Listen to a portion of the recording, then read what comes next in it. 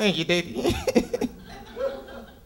Yeah, man. You know, the cops, they ain't no joke out here, man. You ain't lying. I had one to take me to jail the other night for something I did not do. What was that? I didn't stop for a red light.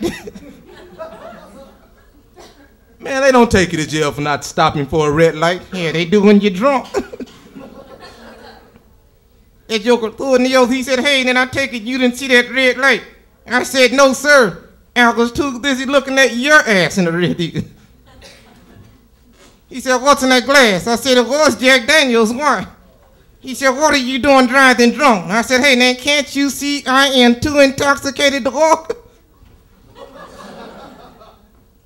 He said, I need to see some license. I said, I have the license plate on the front and one on the back. Which one you need? He said, how about insurance? I said, no, sir, I had assurance. What in the hell is assurance?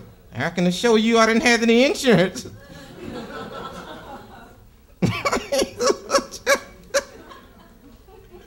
Yeah, man, this is cool, man. I like this place, man. I love to come down here and perform. What do you think about this place, man? I like this, man. This is sweet right here.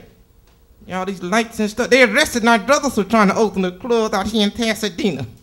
Why they arrested him? He tried to open that sucker with a crowbar. 3 strikes, your ass is out. You know what they say? What's that? What happens in Vegas stays in Vegas, goddamn.